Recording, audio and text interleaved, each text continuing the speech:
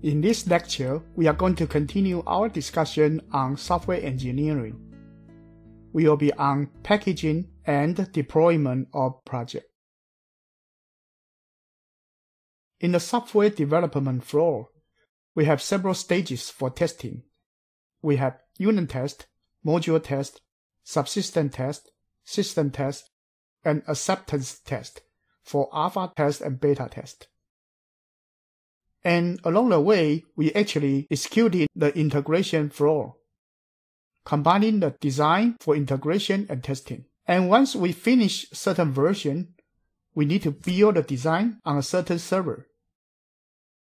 And then we execute the unit test, module test, or some subsystem test under the developer's test environment. Once we pass that stage, we may move on to the staging environment, usually not already at the system level, and that is preparing for production. And once that passed, we will put into the production environment for alpha test and beta test. And right here, we will be discussing the simplest version of packaging and deployment for Java projects. First, we are going to review the jar file. Jar file is Java archive file, can be used to group all the project files in a compressed file for deployment. The Java archive file format, JAR, is based on the popular zip file format. This single file can be deployed on an end-user's machine as an application. It also can be downloaded to a browser in a single HTTP transaction, rather than opening a new connection for each piece. This greatly simplifies application deployment and improves the speed with which an applet can be loaded onto a web page and begin functioning. Now let's look at how to create a jar file. We have two ways to create a jar file. One is using a command line. We can use jar-cf and some file name. But right here, we will be focused on packaging the jar file by IDE. We will use the BlueJ as an example.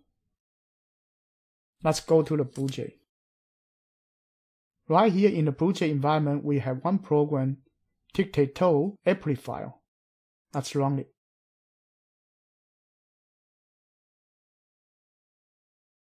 And we can play on it.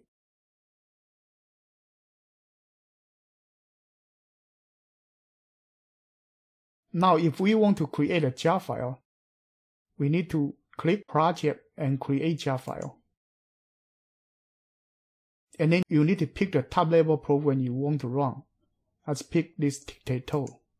And then include source and include BlueJ project files. And then click Continue. And let's put here.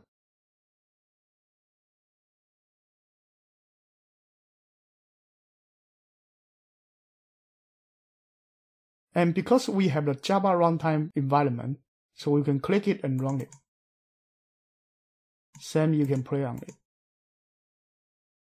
And for deployment, you just need to make this file downloadable. So we can do this. We just copy this and then paste it on the desktop. And you can run it again. Same thing, it comes out. But this way, you need the Java runtime environment being installed on your machine. If we want to do without it, we need to wrap it into a certain executable file. Let's go back to the slides. When we use the pzip program to open the tic-tac-toe.jar as an archive file, you should be able to see all the content in this jar file. As you can see, the tic-tac-toe.jar behaves just like a zip file. And if we want to wrap it into a executable format, we need to wrap in the embedded Java runtime environment and also the library file and DLL libraries.